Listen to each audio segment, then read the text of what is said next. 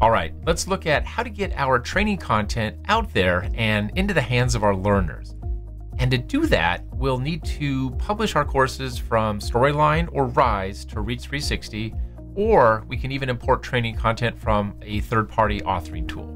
Once the course is in Reach 360 and it's live, you can start enrolling learners or enrolling groups or heck, even let them discover it on their own by making it visible in the library.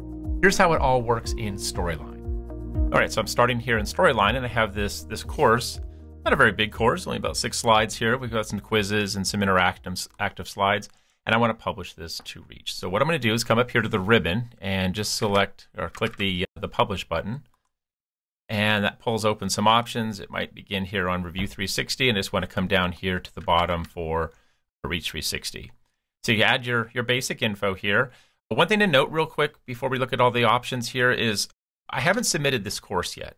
So you can either submit a new course, which is what we're doing here, or you could submit update an existing course, and you would see that changed up here. So in this case, we're just submitting this for the first time, so we haven't made any updates. Add your title, your description, and then you have your basic player properties if you want to make any last-minute changes. Maybe update the player that you're using, change the quality, choose what you're publishing. So in Storyline, we can publish anything from the entire project. We can choose a scene or even a single slide from our options. But I'm going to publish everything, so that's fine there. The course setting options right here, we can change all of these in Reach 360. So if you don't make those changes here, that's fine. When you get back to Reach 360 to manage the course, you can make any updates right here. Now, I'm an admin. I'm logged in as an admin. So even though it has this notes field right here, I still have the rights based on my user account to publish and make this course live from Reach. If you don't have admin rights, you'd want to include a note here for the admins who publish the courses in Reach. So, for example, you could just tell them whether the course should be visible in the library, if so, or maybe a different library. Anything you want to include there. Obviously, you could have that conversation later, but it's just a good place to capture any specific notes here. For the reporting and tracking options, I'm going to pop this open real quick.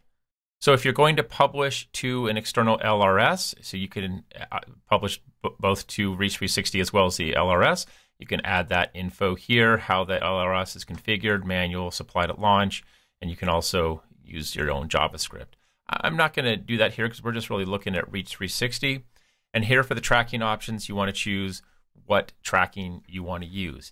Now, in this particular course, I have a quiz. There is a quiz results that the learner is required to pass, but I also have a completion trigger that enables the course to complete at any time. So when you're publishing your Storyline course, again, like any course, you want to think about what is it you want to track, right? Do you want to specify a percentage or number of slides that the learner needs to complete?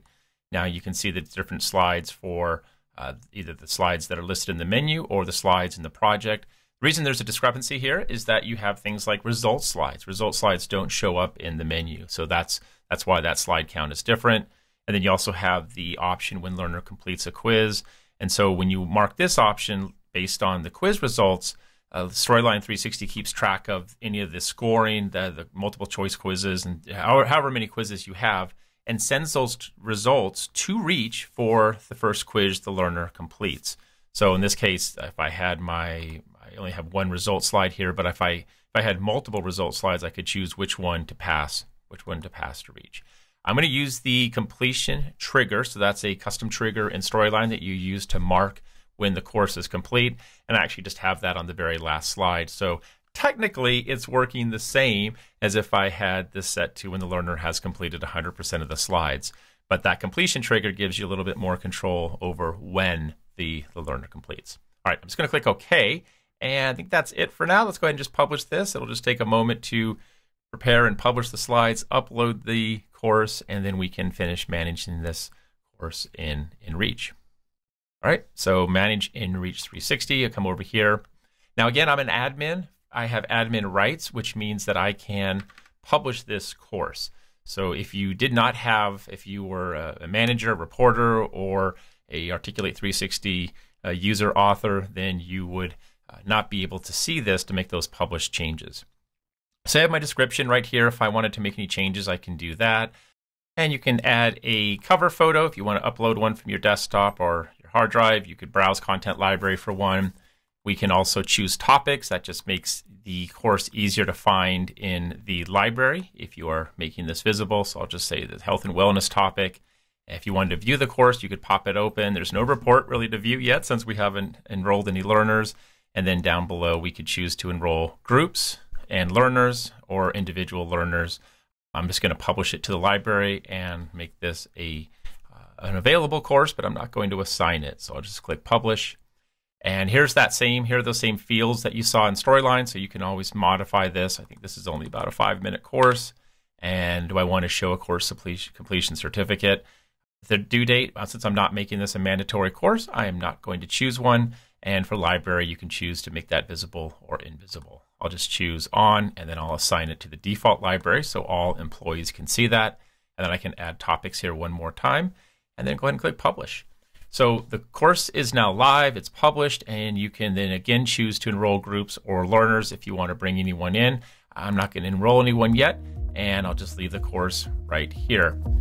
Okay, so the last thing you got to know is that your learners aren't going to be automatically notified when you update the training content. But hey, the silver lining is that if they're currently taking the training or they decide to retake it, they're going to see the new updated content automatically. The best part is if they've already completed the previous version, the older version, their progress isn't reset or affected. They'll still show a completion status.